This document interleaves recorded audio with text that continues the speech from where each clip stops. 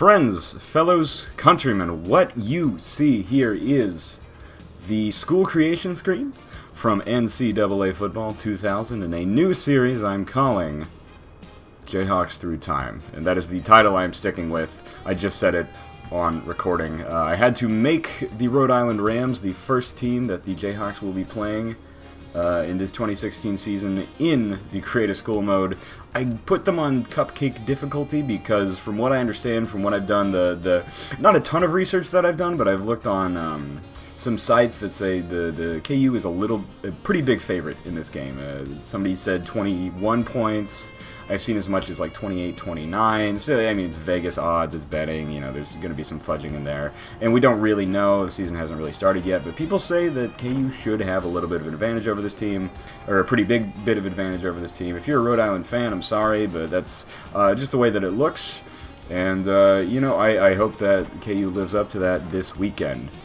What I am doing here is kind of combines two of my favorite things. It combines talking about the history of KU football and classic sports games. It's kind of like the perfect thing for me. I am going to play through, and this is a little bit difficult to, you know, so just bear with me here. Play through each game of the 2016 season the week before it happens in a different college football video game. So this here is NCAA Football 2000 by EA Sports. Most of these are going to be the EA games just because they were the ones doing it consistently, but there are, you know, the Game Breakers. Sega put out a couple, or, you know, there's a 2K2 and a 2K3, I think. And there were a couple on, like, Super Nintendo, too. So we'll see where it goes. We'll have a pretty decent, you know, breadth of stuff. For now, we're going to start out in NCAA 2000, which isn't my favorite. This is my first time. This clip here is actually my first time ever playing the game, though, interestingly enough. And it does kind of highlight right here my least favorite part of these games, of this engine, really. And this is the Madden 99 engine. Really, these set of two plays, I did not like the throwing meter, and I did not like the kicking meter. And both of those things, well, not the throwing meter, but just the throwing engine, basically. Passing in this game is not my favorite part of the game. Rhode Island's not very good. As I do feel kind of weird, guilty about it, just because, like, I made them, you know? But I am trying to be as realistic as I can, and again, from what other people have told me, they're not good. I haven't, like, gone back and watched them because I'm not like that dedicated to finding that out. We go on the wheel route here and we score. That should have probably not been a touchdown because he does step out of bounds for a very brief moment there around the 10 or 5 yard line, but whatever. It's a game from 1999. It's flawed. That's what's going to happen sometimes. The defense absolutely smothers the running back right there. Does it again there. You see so many people just bouncing off of dive tackles here, which is a relic of, like, Madden 92 style, you know, engine. Of the Madden 92 engine, kind of, that still sticks around. It's kind of surprising how long it took for them to get those sorts of things where players are just, like, kind of bouncing off each other, passing, you're either, like, just kind of just lightly throwing it or just chucking a bullet right in front of the receiver's face. Now, the option engine is the one thing that I think is actually very good in this game. It's better than a 99. I will play 99 at some point. I really don't like 99. The reason I don't like it, I think, is just because it's ridiculously difficult.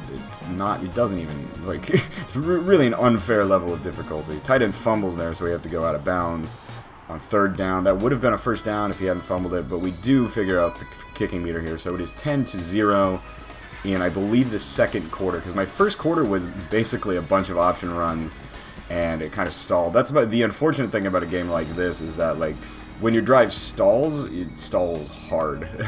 And it's just like, well, I can't get anything going. And when it gets to 3rd and 10 in a game like this, and you really can't pass well, you know, at least I can't. I haven't figured out the passing engine unless there's some sort of trick to it that I'm not getting. They overthrow the receiver there. That would have been a pretty big gain for them. And here on third down, we run blitz all the way up the middle. We get about 5 guys on the quarterback. They're probably not good for him. Then I call a timeout with about 7 seconds left. And this gives me the opportunity to talk about the man who is returning this punt. Again, with the KU history.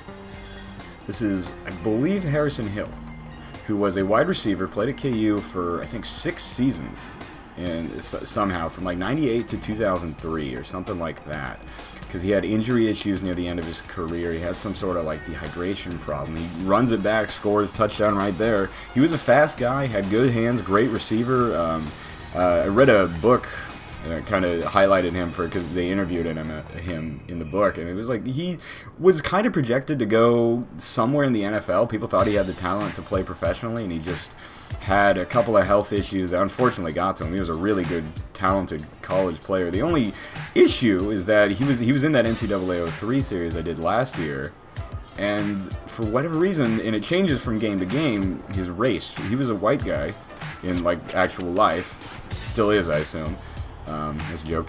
But the game would put him, for whatever reason, would just get the race of the player wrong. And I know technically NCAA will tell you that it wasn't, you know, it was just a random series of coincidences that land each player looking almost, you know, how they're supposed to look in real life. But I just think that's a funny little thing that happened in some of these old games. Handoff here is to a guy who played in the NFL for a couple years, the fullback number 33, Moran Norris, who I think scored like crazy, like 8 or 9 touchdowns as a fullback. They just give him the ball, you know, 2 or 3 yards away from the end zone, and he would generally score for him. He was a really good college fullback. Played in the NFL for a long time for the 49ers, Houston Texans. He was a good player. He was never, you know, the star. I don't think anybody was selling his jerseys or anything like that.